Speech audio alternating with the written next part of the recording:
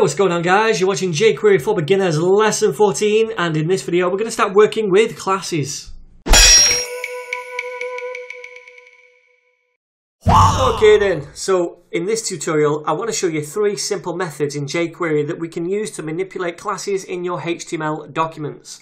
And the 3 methods are removeClass, and that does what it says on the tin. It removes a class that you specify from the matched elements. addClass does exactly the opposite. It adds a class which again you specify to the matched elements, and toggleClass kind of combines these two together so that it adds it or removes it depending on its current state. Okay, so let's start with this removeClass, and what I want to do is remove this wrapper class from this div right there. Okay, so if you remember, the wrapper is keeping everything centrally. If I remove the wrapper class from this div in the header, then the header is going to splay right to the left and right and go full width. Make sense? So let's do that. Let's first of all grab this div. Now we know it's in the header, so we can write header.wrapper. Yeah, and it's going to grab that div right there.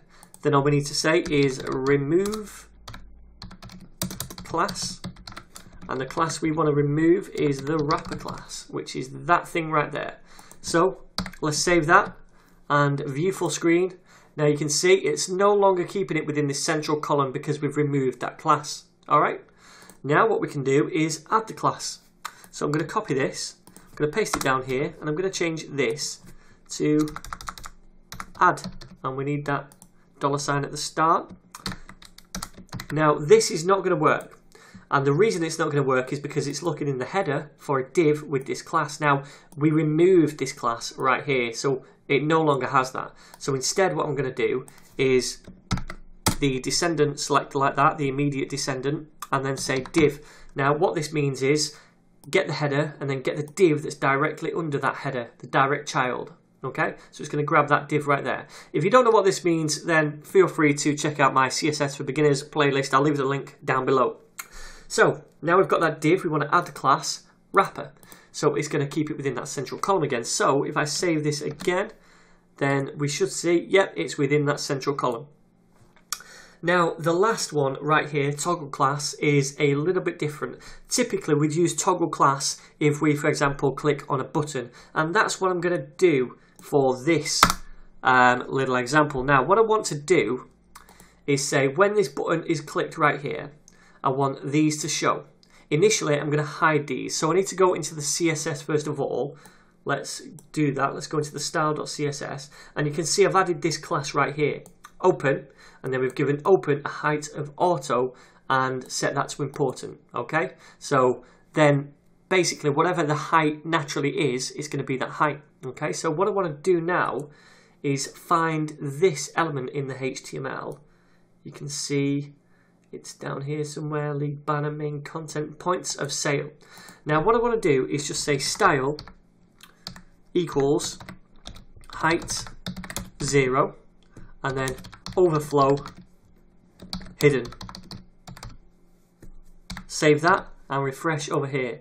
Now because this section has a height of 0 and we're saying hide anything that overflows that height, nothing is showing whatsoever. Right? So what I want to happen is when we click this button, I want this to show.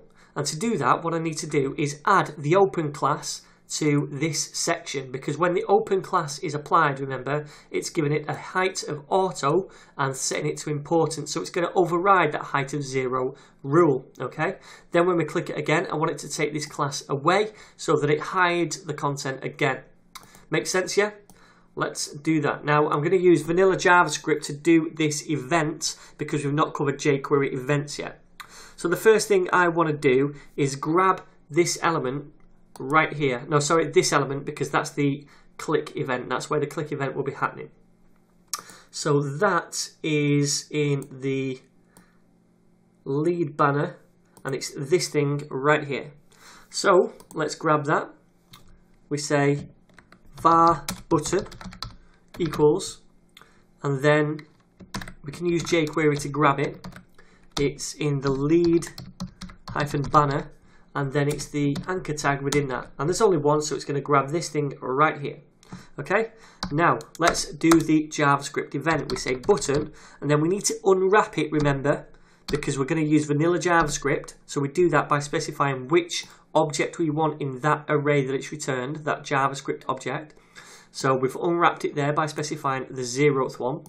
Then we can say .onClick equals a function, and then within that function is where all the magic is going to happen.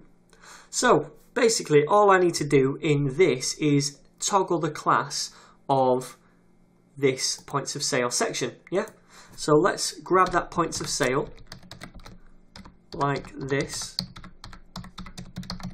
and then what I'm going to do is say toggleClass,